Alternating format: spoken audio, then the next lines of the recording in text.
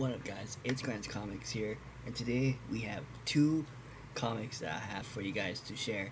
And one of these comics is for Tony, and by the time this video is up, Tony is already gonna have this comic. So, thank you to a guy named John who has these comics that he finds stuff that other people are selling. He resells them to people who want them or don't have comics, and he has a few, like 3 more comics that I want that's for my PC, so maybe I'll get that in the future and I will show it on a next comic haul and also review it. But the one that I'm about to give Tony, sadly I'm not going to be able to review it and read it and review it for you guys. So this is literally the only time you're gonna see this comic, unless I find another one and I buy it,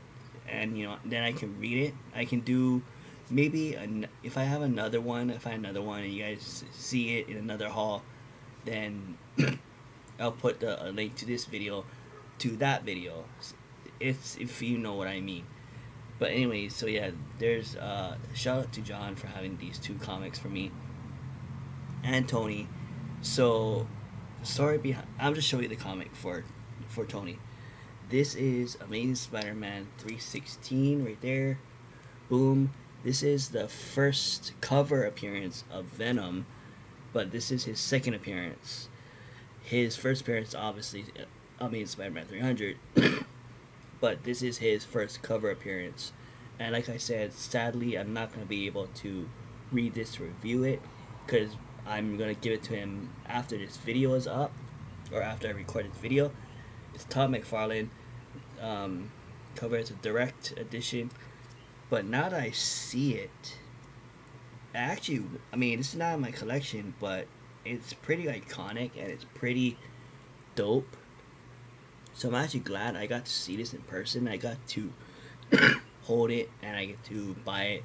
And I know Tony is going to appreciate this comic, because I think I gave him Amazing Spider-Man 298, which is the cameo of Venom. So this is his second appearance and his first cover appearance. All he needs now for the Venom that collection that he wants is Amazing Spider-Man 300. But that's like almost a $800 book. So hopefully one day he gets it, or one day when I make a little bit more money, then I can get it for him. But yeah, sorry it's a little bit dark. It's because I'm doing this at night, so I'm sorry about that. So there's that one. It's the only time you're going to see Amazing Spider-Man 316. It's the only time. So there's that one. So the one for me that's on my list that John had is Avengers Annual. Avengers Annual number 10 from 1981. Boom. So this is actually when I read this, if you guys know what this is, if you guys are comic book fans and you guys know what this is, then you guys know what this is. For people who don't know what this is, once I give this a comic review, I will tell you what this is. But it's a key book. It's a key book. So that's pretty cool.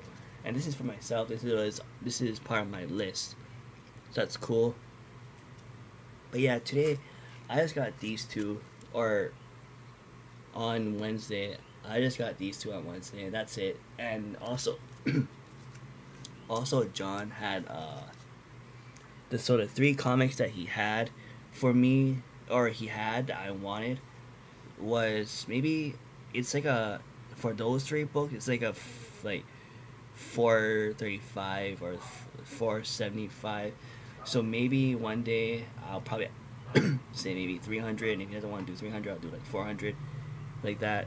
I like to make deals, because I don't like to spend a lot of money, which is really weird for someone who likes to collect comics, because this is what Tony said, and I know if you guys agree with this, and give us a thumbs up if you agree with this.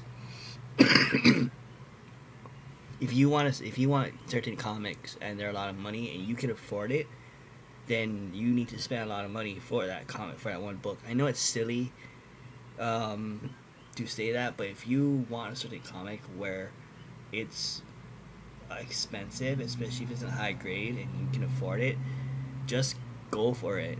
I mean, at first I was very skeptical about getting Amazing Spider-Man 316, just because. So I got Avengers Annual 10 for a good price, and originally that's all I wanted, just Avengers Annual number 10. But I didn't want to be a jerk and be like, hey man, do you still have Amazing Spider-Man 316 for Tony?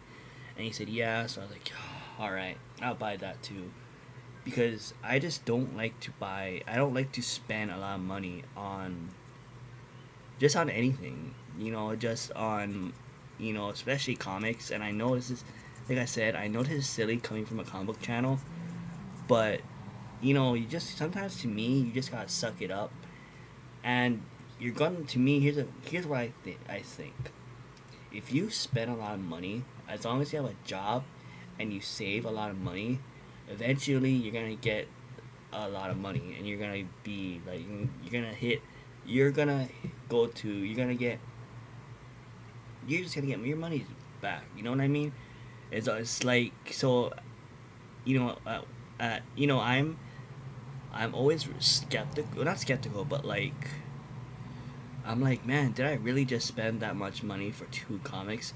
But at the same time, I gotta think to myself, this Amazing Spider-Man 316 is for Tony, and Avengers 10 is for you. It's on your comic list, and it's for you, and you're gonna eventually get that amount of money that you spent back. So like, it's like, I guess it's like a double entendre, where you're like, you spend a lot, but you can get back on how many you got, or you can get more.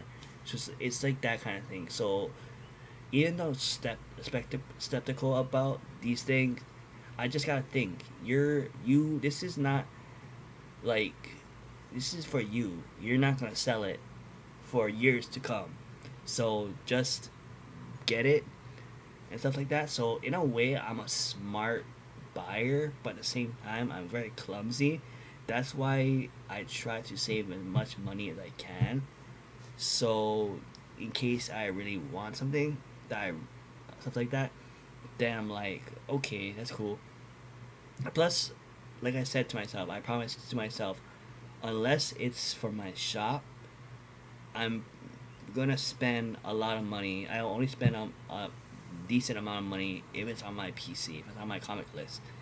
If it's more than $100, then I'm not gonna. If I spend more than $100 and it's not for my comic book list, I'm not gonna spend money on it. If it's more than $100 and it is on my comic book list, then I'm gonna buy, But in order for me to spend more than $100, it has to be on my list. It has to be on my comic list.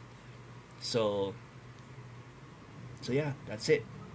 So that's it for now. If you guys are watching this, if you're watching this video and you guys ain't subscribed to Grant's Comics, make sure you subscribe to Grant's Comics. Give this video a thumbs up. And if you guys are subscribed to Grant's Comics and you're watching this, make sure you give this video a thumbs up.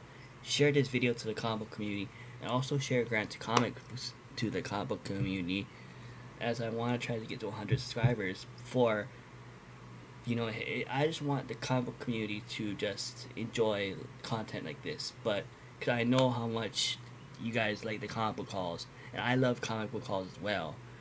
But yeah, that's it for now. Give this video a thumbs up and subscribe. Alright.